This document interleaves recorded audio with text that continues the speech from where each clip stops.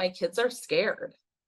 They're very scared, and it is scary for me to send them to school every day and wonder, what could happen. Kat Scaglione has 3 children, 2 who were born male but who identify as female. She says that her trans girls use the girls' restrooms and locker rooms at their schools.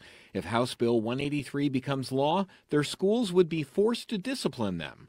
The bill states schools would have to designate student restrooms, locker rooms, changing rooms, and shower rooms as male biological sex only or female biological sex only.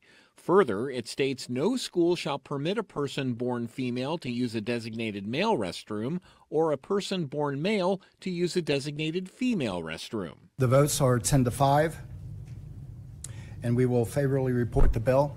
The House Committee on Higher Education passed the bill onto the full House along party lines. We spoke to the legislator who introduced the bill, New Richmond's Adam Byrd. Constituents have come to me asking for this kind of protection for their kids and grandkids. What are you protecting Ohio's children from? Girls and women, they don't feel comfortable with having a man in their locker room, and it's most uncomfortable. It's scary. It's intimidating.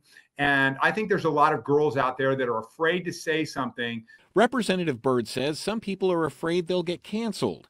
Trans Ohio says he should be concerned about corporations and organizations canceling events and operations here. I suspect that we'll see some effects on the kinds of conferences and students wanting to attend our higher education institutions in Ohio as well. My fear is that it will make it impossible for trans people to exist in Ohio with any form of safety or normalcy. Ohio is a great place to start a business, bring a business. We've got a great workforce. We've got a great education.